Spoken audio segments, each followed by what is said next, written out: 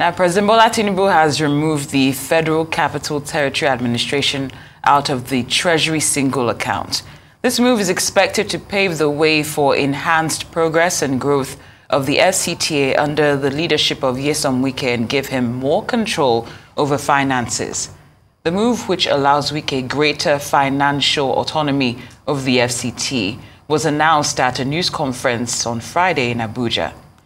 The TSA, a federal government policy that requires all government revenue to be deposited into a single account, was introduced in 2015 to improve transparency and accountability in government finances.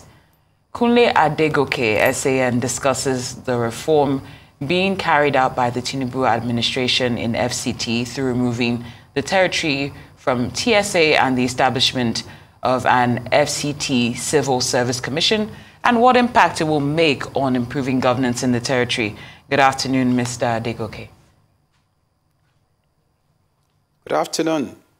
Well, thank you for being here. Just wondering, do you think it was essential, the removal of the FCT from the Treasury Single Account?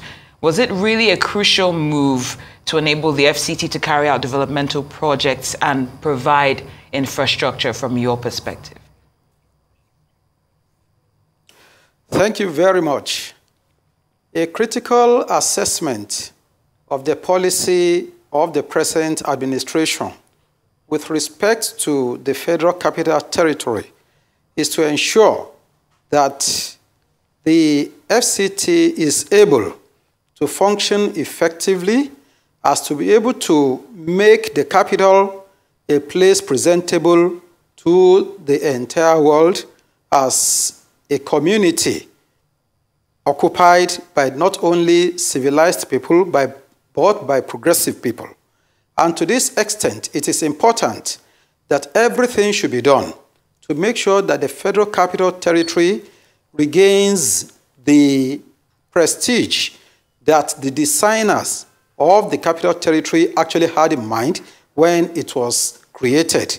And it is to ensure this, that financial autonomy, because I'll characterize this as a form of financial autonomy, is being guaranteed by the federal government so as to make sure that the Federal Capital Territory does not fall into the states that Lagos State eventually found itself under the previous regimes. You will agree with me that the designers, the original ideas of what Lagos should look like eventually got lost as a result of over-centralization of management of the affairs of government, and in the process of which we were not able to keep the design, the original master plan of Lagos under strict implementation. But with what we are having right now, with respect to the Federal Capital Territory, the federal government is doing everything to ensure, under the present administration of President Bola Tinubu, to ensure that the Federal Capital Territory will not fall into the crisis that Lagos eventually found itself, by which its original master plan was eventually distorted. In order to be able to critically achieve this, the master plan of Abuja must be carefully and strictly preserved. And to be able to achieve this, it requires some capital-intensive efforts to make sure that we are able to achieve this goal. It's along this line that the government has decided that the Federal Capital Territory be removed from the Treasury Single Account to pave way for a good measure of financial autonomy for the maintenance of the master plan of the Federal Capital Territory. Right. Thank you for that. Now, we do all agree that, of course, the prestige of the Federal Capital Territory is very important. But is it more important than good governance? We know that the Treasury Single Account is all about transparency and accountability. Now, once you create financial autonomy, does this create a conducive environment for good governance? Ensuring good governance goes beyond just only one single method, and it goes beyond just one single yardstick or step to be taken in the process of ensuring that there is good governance in a society. If you look at it, we are talking here about the financial management of the Federal Capital Territory vis-a-vis the budget of Nigeria. However, there are some structures in place to ensure that where the Federal Capital Territory Administration is falling behind in its designs, is falling behind in its responsibilities and accountability. Yes, the federal government can bring pressure to be able to ensure that there is discipline in the maintenance of the accounts and financials of the Federal Capital Territory. We have several agencies in place. We have several anti-corruption bodies in place. We have the EFCC, the ICPC, the police, and what have you, that can be deployed. And it is within the capacity of the National Assembly to prove and prod into the accounts of the Federal Capital Territory if there are suspicions that probably there are deviations from what the budget or the allocations or the finances or the Federal Capital Territory are meant to achieve. If there are deviations or there are misappropriations, the National Assembly can investigate and equally bring pressure to bear on keeping the administration in check. It is not only by ensuring that the Treasury Single Account is maintained in absolute fidelity by all government agencies that you can have transparency and financial accountability. I can bet you that whatever account, yes, in actual fact, the Federal Capital Territory Administration can be made to maintain one single account, which could be its own Treasury Single Account for the purpose of accountability. I want to believe that the Minister for the Federal Capital Territory, His Excellency Nyesom Wike, is conscious of this, and I will implore him that there should be a Treasury Single Account for the Federal Capital Territory Administration so that it does not fall into the crisis we had with respect to the Federation, in which case resources and finances and revenues of the federal government were found in more than 100 accounts. Some could not be traced. Some that were traced could not be accounted for, which led to the federal government abolishing all such accounts in August 2015 under President Muhammadu Buhari and launched the need to have the Treasury Single Account. I want to believe that for the sake of transparency and accountability and good governance, the government of His Excellency Nyesom Wike can ensure, I must ensure, that there is a Treasury Single Account to be maintained for the Federal Capital Territory so that we don't have the financial crisis that Nigeria fell into over the years. Well, Mr. Adegoke, you mentioned earlier on when I asked you about this being an essential move for, for developmental projects and provision of infrastructure, that you're fine with it or you see reason with it based on over-centralization, which was what happened in Lagos, according to your perspective.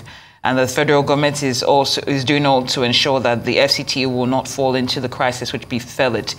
So we understand that you're on board with this, but are there any concerns that you have that might be shortcomings as a result of this when it's time for implementation? Yes, if you look into the past, you realize that we had certain challenges in the past.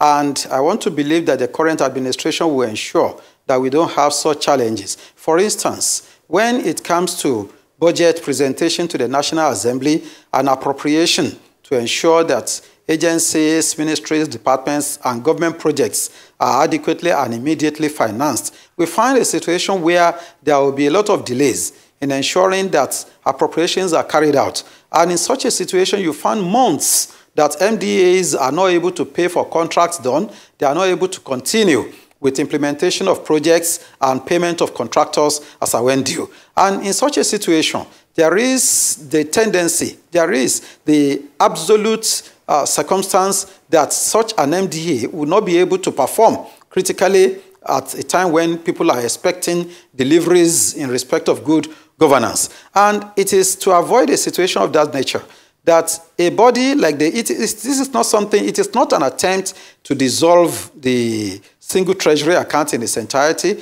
but to make sure that certain critical aspects of, or maybe units of government are able to perform effectively. And that is what exactly leads to this. The concerns that we may have as you have rightly pointed out, is a question of accountability, a question of financial responsibility. It is possible that administrators, implementers may eventually run into, when there is a great measure of freedom, a great measure of latitude allowed in human beings. Tendency is that such freedom will be abused. But that is why I said that such concerns can be adequately addressed by ensuring that other institutions of governance are enforced, are brought to bear to perform their responsibilities in this respect. You agree with me that what we need, we have always been saying it, that what we need is strong governmental institutions. And in having strong governmental institutions, you will see that you realize that the agencies of government that are supposed to perform certain responsibilities are often hampered by financial indiscretion on the part of maybe people that were supposed to ensure that finances are released on time. Now, a situation where we have a body like the FCT administration now having a measure of financial freedom, then the implication is that there is no room for excuse. President Bola Ahmed Tinubu is the kind of leader that normally wants to ensure that if you are supposed to perform in respect of your responsibilities or assigned responsibilities, if you are in that office and you are not able to perform, it must be as a result of your fault, not that maybe the president or the federal government has muzzled you. We actually saw that when he was the governor in Lagos State, in which certain individuals distinguished themselves in their various ministries. For instance, Dr. Muiz Banire, now a senior advocate, was able to excel in the Ministry of Transportation. And also under Governor Fashola, he was able to excel in the Ministry of the Environment. The same thing happened to the then Attorney General and Commissioner for Justice of Lagos State. The implication is that giving a great measure of freedom and empowering government officers and organizations to be able to deliver on their responsibilities is a critical element of good governance in itself. And this is what President Bola Ahmed Tinubu is aspiring to achieve. How much successful this is going to be is going to depend on the individuals, the principal actors that are supposed to carry out the responsibilities in this regard. But His Excellency Nyesom Wike cannot complain now of financial incapacitation or financial incapacity insofar as he has been enabled, he has been empowered to have a great measure of freedom. How accountable he is, how financially responsible he is, will now be proven in the process of implementation of the duties of his office. Absolutely. And of course, we will be keeping watch on the developments in the FCT following this new reform. Kunle Adegoke SAN, thank you so much for your time.